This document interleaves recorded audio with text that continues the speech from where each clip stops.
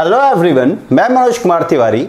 मैं इस वीडियो में आप लोगों को बताऊंगा इनफाइनाइटली मेनी सॉल्यूशन 3 इक्वेशन का कैसे निकालते हैं। लास्ट वीडियो में मैं आप लोगों से डिस्कस किया था कंसिस्टेंट और इनकंसिस्टेंट इक्वेशन के बारे में, जिसमें मैं आप लोगों को बताया था कि कंसिस्टेंट में 2 तरह का सॉल्यूशन आता है, एक यूनिक सॉल्यूशन और एक इनफाइनाइटली मेनी सॉल्यूशन। और इनकंसिस्टेंट में केवल एक तरह का सॉल्यूशन आएगा जो कि इनफाइनाइटली मेनी सॉल्यूशंस होगा। जहां पे लास्ट क्लास में मैं एक प्रॉब्लम भी लिया था, उस प्रॉब्लम में मैंने आप लोगों को बताया था कि किस तरह से 2 लीनियर इक्वेशन अगर इनफाइनाइटली मेनी सॉल्यूशन है तो इनफाइनाइटली मेनी सॉल्यूशन हम कैसे निकालते हैं 2 लीनियर इक्वेशन में। मैं इस वीडियो में आप लोगों को बताऊंगा कि अगर आपके पास 3 लीनियर इक्वेशंस है और वो इक्वेशन कंसिस्टेंट है, इनफाइनाइटली मेनी सॉल्यूशन है, तो इनफाइनाइटली मेनी सॉल्यूशन कैसे निकालेंगे। इनफाइनाइटली मेनी सॉल्यूशन निकालना बहुत लोगों के लिए थोड़ा टफ होता है, इसलिए मैं इस पे स्पेशली एक वीडियो बना रहा हूं कि आप लोगों को कोई दिक्कत नहीं हो। तो थोड़ा ध्यान से देखें कि इनफाइनाइटली मेनी सॉल्यूशन कैसे निकालते हैं। हम कोशिश करेंगे कि एक एक पॉइंट क्लियर करने का। तो यहां पे आप देख सकते हैं मेरे पास एक क्वेश्चन है, so that the following system of equation is consistent. Equation है 2x minus Y plus 3z is equal to 5, 3x plus 2y minus z is equal to 7, 4x plus 5y minus 5z is equal to 9 and also find its solution. तो हम यहाँ पे step wise follow करेंगे कि पहले step में क्या करना है, सेकेंड स्टेप में क्या करना है, थर्ड स्टेप में क्या करना है। इस टाइप का प्रॉब्लम बोर्ड वालों के लिए बहुत इंपॉर्टेंट है, कंपटीशन में इस टाइप का प्रॉब्लम नहीं पूछा जाता है। तो गौर करें, सबसे पहले आपके पास इक्वेशन रहे और कंसिस्टेंट इनकंसिस्टेंट चेक करना हो तो पहले इसको मैट्रिक्स के फॉर्म में हमेशा आप चेंज करेंगे। तो इसको हम मैट्रिक्स के फॉर्म में चेंज करते हैं। तो यहां पे देख सकते हैं 2 है, -1 और 3। तो हम सबसे पहले कोएफिशिएंट मैट्रिक्स लेते हैं 2 -1 3। फिर क्या आपके पास 3 2 -1, यहां पे आप देख सकते हैं 4 5 और -5 है। ये आपका बन गया कोएफिशिएंट मैट्रिक्स। अब आपके पास वेरिएबल क्या है, x y और z, तो ये x y और z बना। यहां पे आप देख सकते हैं कांस्टेंट क्या, 5 7 और 9, तो ये आपका आ गया 5 7 और 9। हम यहां पे क्या किए, जो आपका इक्वेशन दिया हुआ था उस इक्वेशन को मैट्रिक्स के फॉर्म में चेंज किए। ये आपका कोएफिशिएंट मैट्रिक्स, ये आपका वेरिएबल मैट्रिक्स और ये आपका कांस्टेंट मैट्रिक्स। अब हम इस पूरे को क्या कहेंगे, a, ये पूरा आपका क्या बनेगा x और ये आपका क्या बन जाएगा b। तो जब कभी भी आपको सॉल्यूशन निकालना हो तो आपका सबसे पहला काम होगा कि डिटरमिनेंट ऑफ a निकालना। ये हमेशा आप याद रखेंगे, सबसे पहला स्टेप होगा कि आप डिटरमिनेंट ऑफ a निकालें। तो हम इसका डिटरमिनेंट निकालते हैं। डिटरमिनेंट निकालने आप लोग जानते हैं, यहां पे फर्स्ट रो में 2 -1 और 3 है, तो हम 2 फर्स्ट रो के अलॉन्ग जा रहे हैं तो 2। अब गौर करें 2 लिए हैं तो फर्स्ट रो फर्स्ट कॉलम को छोड़ेंगे तो ये आपका क्या आ रहा है, -10 आ रहा है। फॉर्मूला का एक माइनस होता है, ये -5, तो माइनस माइनस क्या बनेगा, +5। फिर फॉर्मूला का एक माइनस, फिर यहाँ पे -1 आ रहा तो ये क्या बनेगा, +1। इसको लिए हैं तो फर्स्ट रो और सेकेंड कॉलम को छोड़ेंगे तो 3 × -5 आपका क्या बनेगा, -15। फिर -1 × 4 क्या बनेगा, -4, और यहाँ पे माइनस है तो ये आपका क्या बन जाएगा, +4। अब हम यहाँ पे 3 लेंगे तो ये +3 हो गया। फर्स्ट रो और थर्ड कॉलम में है तो फर्स्ट रो और थर्ड कॉलम को छोड़े तो 3 × 5 आपका क्या बनेगा, 15, माइनस इन दोनों को मल्टीप्लाई कर देंगे तो 8। आप यहाँ पे देख सकते हैं पहला प्लस होता है, दूसरा माइनस, तो चूंकि यहाँ पे माइनस इसलिए क्या बन गया, प्लस। तो पहला प्लस, दूसरा माइनस, तीसरा क्या आएगा, प्लस। अब इस पे हम अगर एडिशन करें, जोड़ घटाव करें तो ये 2 आ रहा है, यहाँ पे -10 और 5, 2 × -10 और -5 क्या आ जाएगा, -10 आ जाएगा। यहां पे आप देख सकते हैं -15 + 4 है तो -15 + 4 आपका -11 के बराबर होगा। यहां पे 15 - 8 है तो 15 - 8 क्या आएगा, 7 × 3 इज व्हाट, 21। तो यहां पे आप देखें -21 + 21, तो -21 + 21 इज व्हाट, 0। तो यहां पे आप खुद देख सकते हैं डिटरमिनेंट ऑफ a आपका क्या आ गया, 0। तो डिटर्मिनेंट ऑफ ए अगर आपका 0 आ गया है तो ये अभी भी कंसिस्टेंट और इनकंसिस्टेंट में जा सकता है, ये अभी भी कंसिस्टेंट हो सकता है और इनकंसिस्टेंट। जैसा कि मैंने लास्ट वीडियो में आप लोगों को बताया था, आप जाके वहां से देख सकते हैं कि अगर डिटर्मिनेंट ऑफ ए 0 आता है तो वो कंसिस्टेंट भी हो सकता है और इनकंसिस्टेंट भी। अगर डिटर्मिनेंट ऑफ ए 0 नहीं आता, अगर डिटर्मिनेंट ऑफ ए 0 नहीं आता तो ये कंफर्म होता कि वो कंसिस्टेंट ही होगा और वहां पे इनफिनिटली मेनी सॉल्यूशन होगा। क्योंकि यहां पे डिटर्मिनेंट ऑफ ए 0 आ गया, तो जब 0 आ गया तो यहां पे नेक्स्ट स्टेप क्या आएगा, एडजॉइन ए इंटू बी निकालना। तो अब हम यहां पे एडजॉइन ए इंटू बी निकालेंगे, चेक करेंगे कि उसका जो रिजल्ट आ रहा है वो नल मैट्रिक्स आ रहा है या नहीं। अगर नल मैट्रिक्स आता है तो वो क्या आएगा, कंसिस्टेंट और इनफिनिटली मेनी सॉल्यूशन, और अगर नल मैट्रिक्स नहीं आता वो क्या होगा, इनकंसिस्टेंट और नो सॉल्यूशन। ये पार्ट मैं ऑलरेडी लास्ट क्लास में, लास्ट लेक्चर में डिस्कस कर चुका हूं, आप वहां से जाके जरूर देखें अगर आपको थोड़ा भी कंफ्यूजन है तो। हम यहां पे सबसे पहले आप क्या निकालेंगे, एडजॉइन ए इंटू बी। एडजॉइन निकालने का तरीका आप लोगों से मैं ऑलरेडी डिस्कस कर चुका हूं। एडजॉइन पे मैं ऑलरेडी 2 वीडियो बना चुका हूं और 3 मेथड बता चुका हूं। तो यहां पे हम डायरेक्ट एडजॉइन ऑफ ए निकालते हैं। तो एडजॉइन ऑफ ए निकालना है तो ये एडजॉइन ए इंटू बी यहां पे करना है। तो ये ए आपके पास है तो ए का हम क्या निकालेंगे, एडजॉइन। तो ए का एडजॉइन आपका आएगा फर्स्ट रो में आपके पास आएगा -5 10 -5, ये आपका फर्स्ट रो में आएगा। सेकेंड रो में आपके पास आएगा 11 -22 11। यहां पे आपके पास सेकेंड रो में क्या आ गया, 11 -22 और 11, और थर्ड में आपके पास आएगा 7 -14 और 7। आप बना के देख सकते हैं, आपका एडजॉइन यही आएगा। यहां पे आप देख सकते हैं बी आपके पास क्या, 5 7 और 9। तो यहां पे आपके पास क्या आ गया, 5 7 और 9। अब हम इसको क्या करेंगे, मल्टीप्लाई। तो इसको अगर हम मल्टीप्लाई करते हैं तो आप चेक करें ये क्या आएगा, -5 इंटू 5 -25, फिर 10 इंटू 7 70, -5 इंटू 9 -45। अब इसको हम इससे मल्टीप्लाई करेंगे तो 11 इंटू 5 आपका क्या बन जाएगा, 55। यहां पे आप देख सकते हैं -22 इंटू 7 है, तो -22 इंटू 7 आपका क्या बनेगा, -154। ये 11 इंटू 9 आपका क्या आ जाएगा, 99। यहां पे 7 इंटू 5 35 बना, -14 इंटू 7 -14 इंटू 7 आपका क्या आएगा, 98। फिर 7 इंटू 9 7 इंटू 9 क्या आ जाएगा, 63। अब आप यहां पे खुद देखें, अगर हम इन सब को जोड़ दें तो यहां पे -25 -45 -25 -45 आपका क्या आएगा, 70 70 प्लस 70 इज व्हाट, 0। यहां पे आप देख सकते हैं 55 प्लस 99 है, 55 प्लस 99 प्लस 154, यहां पे -154 है, ये भी 0। यहां पे 35 प्लस 63 35 प्लस 63 क्या आएगा, 98 -99, ये भी आपका क्या आ गया, 0। तो यहां पे आपके पास सब 0 आ गया, मतलब क्या आ गया, नल मैट्रिक्स। तो नल मैट्रिक्स आ गया। तो यहां पे आप देख सकते हैं कि आपके पास फाइनली क्या आ गया, adjoin A into B is equal two O. तो adjoin A into B is equal two O आ गया। इसका मतलब क्या आ गया कि आपके पास नल मैट्रिक्स आ गया।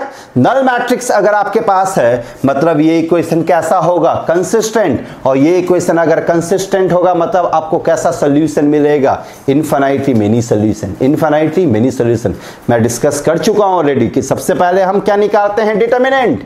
डिटर्मिनेंट का 2 टाइप का वैल्यू, या तो 0 या तो नॉन जीरो। अगर नॉन जीरो आया तो वो कंसिस्टेंट होगा, यूनिक सॉल्यूशन। अगर जीरो आया जैसा कि इसमें आया था, डिटर्मिनेंट अगर जीरो आया तो हम क्या चेक करते हैं, एडजॉइन ए इंटू बी। एडजॉइन ए इंटू बी अगर नल मैट्रिक्स आता है तो consistent, infinitely many solution. Adjoin ए इंटू बी अगर नल मैट्रिक्स नहीं आता है इनकंसिस्टेंट, और इनकंसिस्टेंट में केवल एक सोल्यूशन होता है, वो कहलाता है नो सोल्यूशन। यहां पे एडजॉइन ए इंटू बी आपका नल मैट्रिक्स आ गया, तो adjoin A into be null matrix आ गया, मतलब ये कैसा है, कंसिस्टेंट है, लेकिन सोल्यूशन कैसा मिलेगा, इनफिनिटी मिनी सोल्यूशन। तो अब सवाल ये उठता है कि सर इनफिनिटी मिनी सोल्यूशन कैसे निकालेंगे, ये सबसे इंपॉर्टेंट पार्ट है, इसको जरा ध्यान से देखें।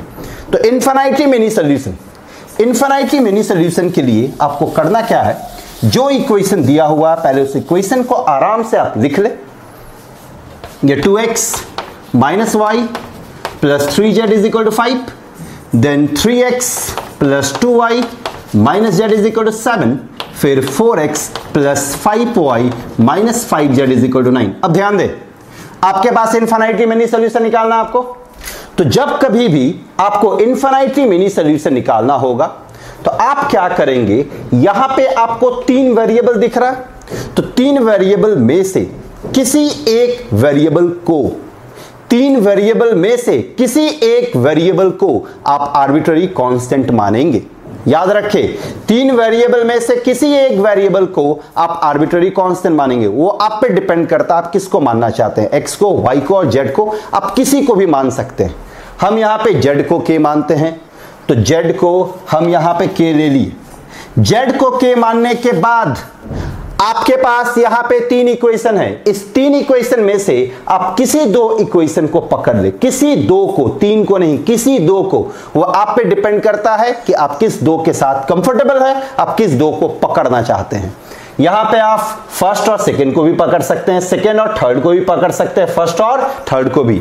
हम यहां पे फर्स्ट और सेकंड को पकड़ने जा रहे हैं, तो फर्स्ट और सेकंड इक्वेशन को अगर हम पकड़े और z के जगह पे k रख दे, तो आप देख सकते हैं आपके पास क्या आ जाएगा, 2x माइनस वाई, यहां पे k रखेंगे 5 माइनस 3k आया। यहां पे आप देख सकते हैं 3x प्लस 2y, यहां पे k रखेंगे, ये क्या आ जाएगा, 7 प्लस k, इसको उठा के इधर ले आए। अब इन दोनों को, यहां पे आपके पास 2 इक्वेशन आ गया और यहां पे आपके पास 2 वेरिएबल है x और y। अब इन दोनों को हम फिर से सॉल्व करेंगे with the help of matrix method. यहां पे आपको जब कभी भी x और y का वैल्यू निकालना होगा तो हमेशा मैट्रिक्स मेथड से ही निकालना होगा। अगर आप मैट्रिक्स मेथड नहीं लगाते हैं तो गलत कर जाएंगे, मार्क्स आपको नहीं मिलेगा, आपका आंसर आ जाएगा बट मार्क्स नहीं मिलेगा।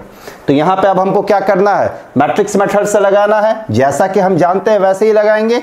यहां पे आप देख सकते हैं 2 है माइनस 1 है, तो ये आपका हो गया 2 माइनस 1, यहां पे 3, यहां पे 2 है, तो ये 3, ये 2, फिर आपके पास वेरिएबल क्या है, x और y, तो x और y। अब आपके पास कांस्टेंट क्या है, 5 माइनस 3k, तो ये 5 माइनस 3k आ गया और 7 प्लस k आ गया। ये आपका कांस्टेंट मैट्रिक्स, ये वेरिएबल मैट्रिक्स और ये कोएफिशिएंट मैट्रिक्स। ये आपका a, ये x और ये b, तो ये हो गया ax is equal to b। अब हमको x निकालना है, तो x आपका क्या होता है, a इनवर्स b। तो a इनवर्स b निकालने के लिए हमको एडजॉइन डिवाइड बाय डिटरमिनेंट निकालना है। तो एडजॉइन का तरीका आप जानते हैं डायरेक्ट निकालने का। इन दोनों को हम क्या करेंगे, इंटरचेंज, और इन दोनों के साइन को क्या करेंगे, चेंज। यहां पे आप डिटरमिनेंट भी देख सकते हैं, ये क्या आ रहा, 4, फॉर्मूला का एक माइनस, ये क्या आ जाएगा 3, तो 4 प्लस 3 क्या आ जाएगा 7। तो यहां पे आपका कैपिटल X आपका क्या बनेगा, 1/7। ये 7 क्या है, डिटरमिनेंट है। डिटरमिनेंट आप देख सकते हैं 4, फॉर्मूला का एक माइनस और माइनस 3, तो प्लस 3 होगा, तो 7। इसका एडजॉइन इन दोनों को इंटरचेंज करें तो ये सेम ही रह गया। इन दोनों का साइन चेंज करें तो ये -1 क्या बन जाएगा, 1, और ये 3 आपका क्या बन जाएगा, -3, और इधर आपके पास b आपका क्या है, 5 माइनस 3k, और यहां पे क्या है, 7 प्लस k। अब ये पूरा एक एलिमेंट है, 5 माइनस 3k एक एलिमेंट है, अलग अलग नहीं। अब हम इसको सिंप्लीफाई करेंगे, इस कैपिटल X के यहाँ पे क्या रखेंगे, xy। अब यहाँ पे सिंप्लीफाई किए तो 2 इससे मल्टीप्लाई होगा, तो ये 10 माइनस 6k आ जाएगा, फिर ये 1 इससे मल्टीप्लाई होगा 7 प्लस k, और डिवाइड बाई 7, तो ये डिवाइड बाई क्या आ गया, 7। अब यहाँ पे -3 से मल्टीप्लाई होगा तो ये क्या बनेगा, -15 प्लस 9k, ये 2 इससे मल्टीप्लाई होगा तो ये क्या बनेगा 14 plus 2k divide by what 7। तो यहां से मेरे पास क्या आ गया x और y। तो अब आप देख सकते हैं आपके पास x का वैल्यू क्या आ जाएगा, x का value 10 plus 7 is what 17, 17 minus 5k divide by 7 आ जाएगा। और आपके पास y का वैल्यू क्या आ जाएगा, यहाँ पे माइनस 15 प्लस 14 तो -1 हो जाएगा। 9k plus 2k 11k divide by 7 और z आपका क्या है k। तो ये आपका x, y और z का वैल्यू आ गया। यहां पे आप एक चीज याद रखें कि k एक आर्बिट्ररी कांस्टेंट है। आर्बिट्ररी कांस्टेंट का मतलब होता है कि जहां पे k का वैल्यू चेंज करे।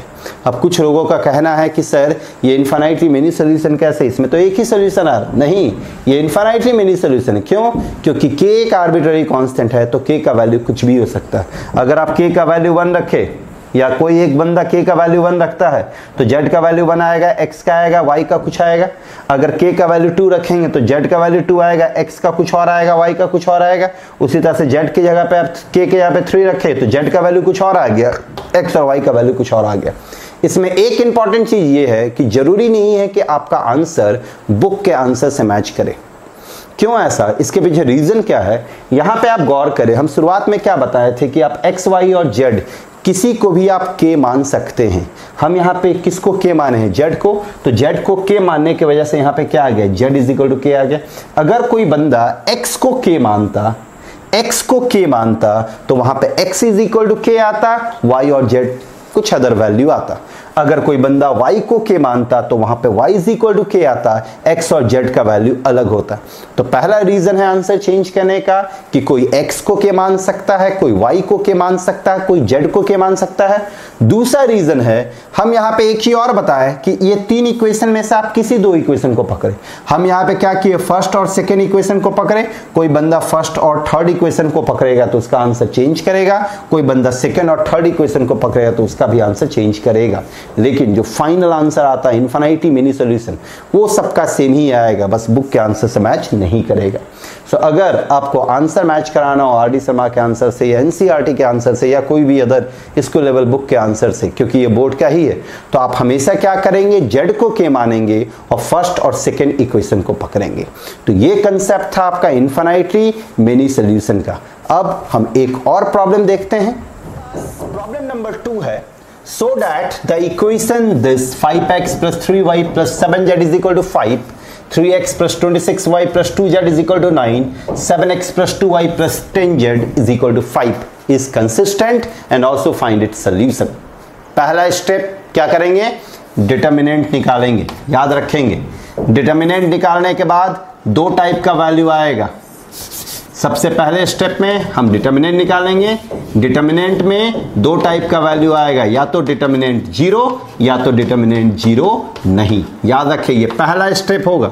अगर डिटर्मिनेंट 0 नहीं आया, यूनिक सॉल्यूशन और कंसिस्टेंट, और आपका क्या मिलेगा, यूनिक सॉल्यूशन। फिर डिटर्मिनेंट 0 आता है तो दूसरे स्टेप में हम क्या फाइंड करेंगे, एडजॉइन a इंटू बी। तो adjoin a into B find करेंगे। इसके बाद इसके बारे में चेक करेंगे कि ये नल मैट्रिक्स है या नल मैट्रिक्स नहीं है। अगर नल मैट्रिक्स है तो कंसिस्टेंट और इनफिनिटी मिनी सॉल्यूशन, और अगर ये नल मैट्रिक्स नहीं है तो इनकंसिस्टेंट और नो सॉल्यूशन। तो ये प्रॉब्लम आप लोग खुद बनाएं, इन सारे स्टेप को फॉलो करें। इनफिनिटी मिनी सॉल्यूशन आएगा तो किसी एक वेरिएबल को आप क्या मानेंगे, के वेरिएबल को के मानेंगे। फिर 3 इक्वेशन में से आप किसी 2 इक्वेशन को पकड़ेंगे, आप पहला और दूसरा इक्वेशन को ही पकड़ेंगे। इसके वहां से आप सॉल्व करके रिजल्ट आए, जो आपका रिजल्ट आता है वो रिजल्ट निकाल के कमेंट बॉक्स पे कमेंट करें कि मैं बता पाऊं कि आप सही बनाए हैं या गलत। और अगर आपको किसी और तरह का कंफ्यूजन है, कंसेप्ट से रिलेटेड कुछ प्रॉब्लम है, तो आप कमेंट बॉक्स पे कमेंट करें। मैं कोशिश करूंगा कि आपके प्रॉब्लम को सॉर्ट आउट कर पाऊं। Thank you very much. अगर आप लोग इस वीडियो से थोड़े से भी बेनिफिटेड हैं तो मेरे वीडियो को लाइक करें, मेरे चैनल को सब्सक्राइब करें और शेयर भी करें। Thank you very much.